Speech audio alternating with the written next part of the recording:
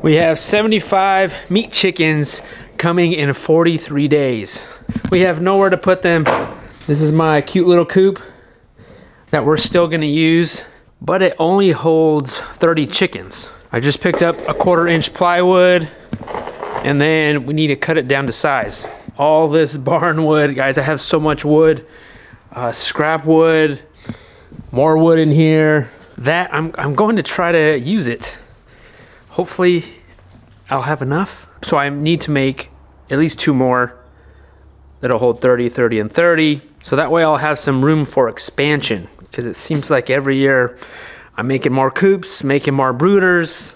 Will it ever stop? Jason, it's never gonna stop.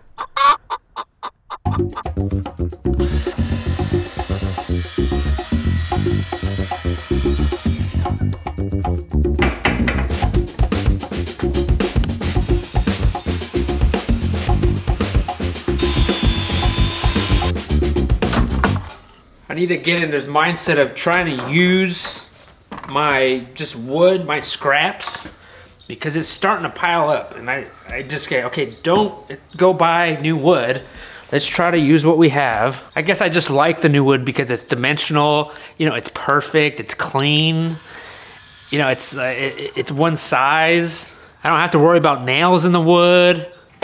I like using 1x1 pieces of wood when you're building chicken coops or brooders. They sell wood already made like this, or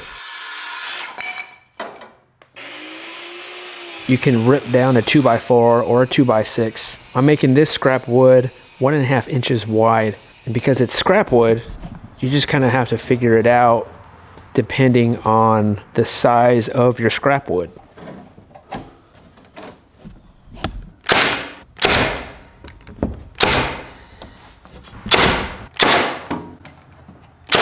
I'm using a 1/4-inch plywood.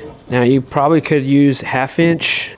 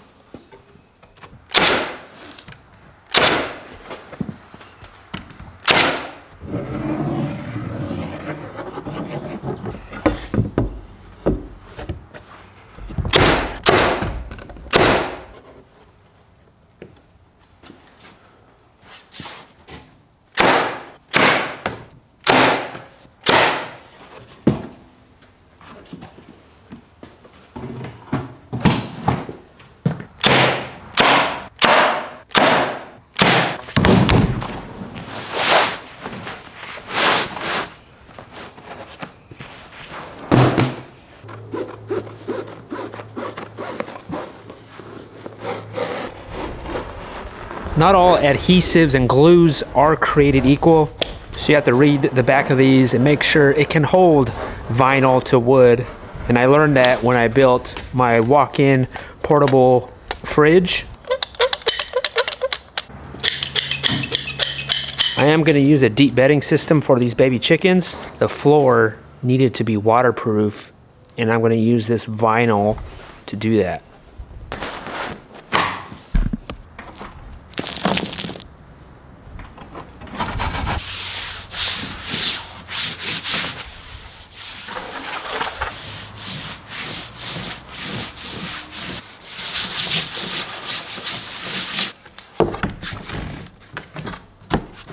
Everything takes twice as long, so you just gotta be patient and just keep chipping away at it. I started this project a week ago. You're seeing this in an edited video, but you know, just the ideas, going to the hardware store,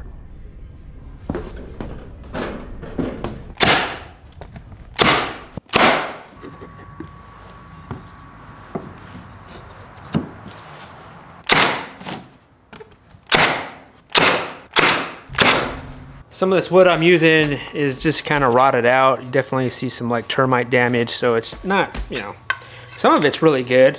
I'm just cutting out what's all termited up. It might fall apart. You gotta keep in mind, it's just for chickens. It's just for chickens.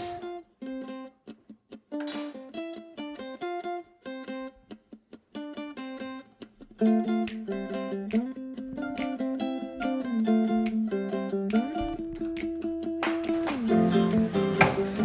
I also want it to last, and I do want it to look pretty. Since it's gonna be under shelter, I probably don't need to paint it, but I think I'm going to paint it. I mean, I feel like paint will just make it last a little bit longer. And this is just paint that we used for some of this to paint our house.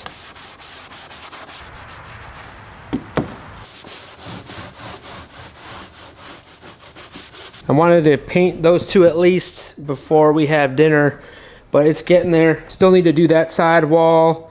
Need to do the front wall. I think I'm gonna have the front wall come down almost like a door, so that way we could clean it. And then the top is just gonna be a mesh hardware cloth top. But I'm still filming. I'm gonna be doing videos on it and just showing you this process of building these brooders for our 75 meat chickens that are coming. Things do take twice as long because we have animals, but this is also the least amount of chores that we have right now. Probably the least amount that we're gonna have all year, you know, because when some chickens come, then it's on. It's on! We just moved these 3 feeder pigs to a new area. The pigs are helping us work the soil in this area.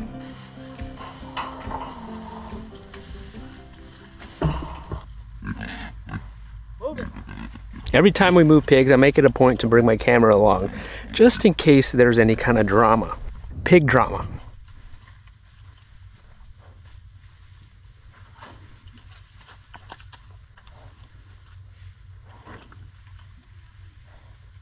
Okay, I gotta swing them around. Those trees are gonna be in my way. So you're gonna go straight then? Yeah. Okay. Hey, pigs.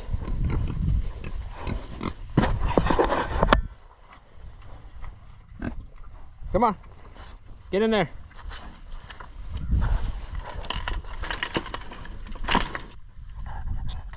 I'm gonna take off this wire.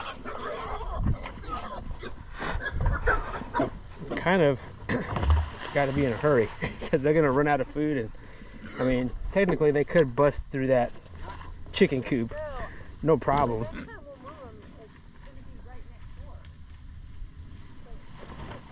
Come on.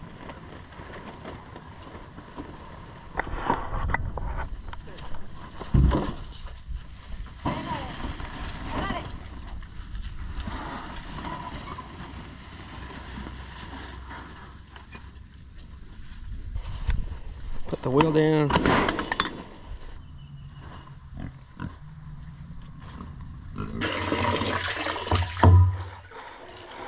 Charger's on, fence is on.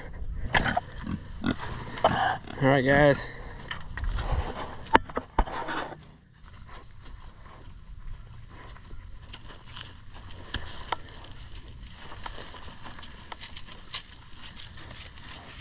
No pig drama, no. Not on my watch. I just jinxed myself. Hey, pigs.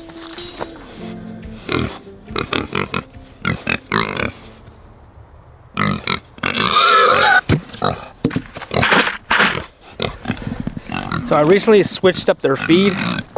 Typically we buy New Country Organics, but man, it's so expensive, right? So I was like, oh, maybe we should scale back on that and just do the no GMO stuff.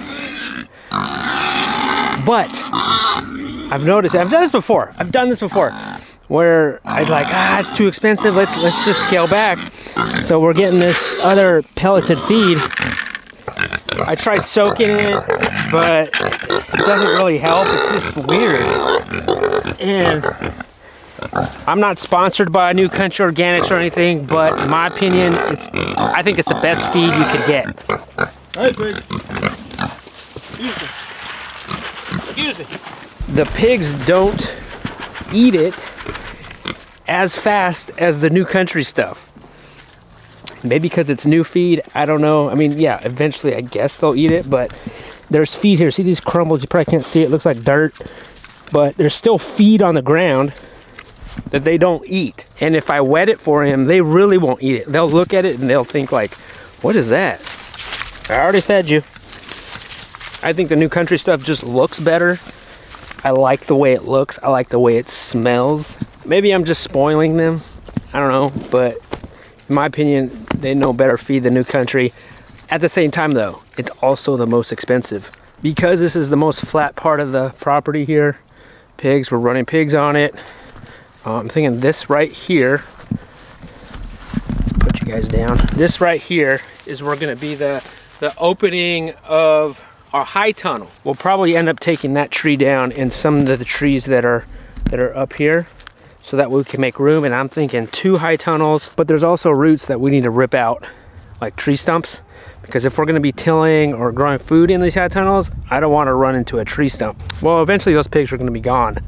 And that reminds me, guys, if you guys wanna be notified through email of when our chicken processing, and it looks like we're gonna probably doing a pig processing workshop here on our homestead. If you want to be notified by email, I'll leave that link down below so you could just sign up, because I'll mention it in a video also. But you know, sometimes you guys don't watch these videos, you know, sometimes they slip through, you don't catch it. So yeah, if you want to be notified through email, I'll leave that link down below, and that's gonna be coming up quick. We got leftovers too here, guys. Excuse me. If you were to have pigs choose between pig food or actual human food, they would pick this any day. Come on. No, that's it. It's right there. And now it's dinner. What is this soup? We've got soup. And chips? And chips and guacamole. This is a loaded potato soup with sausage, and it's very delicious.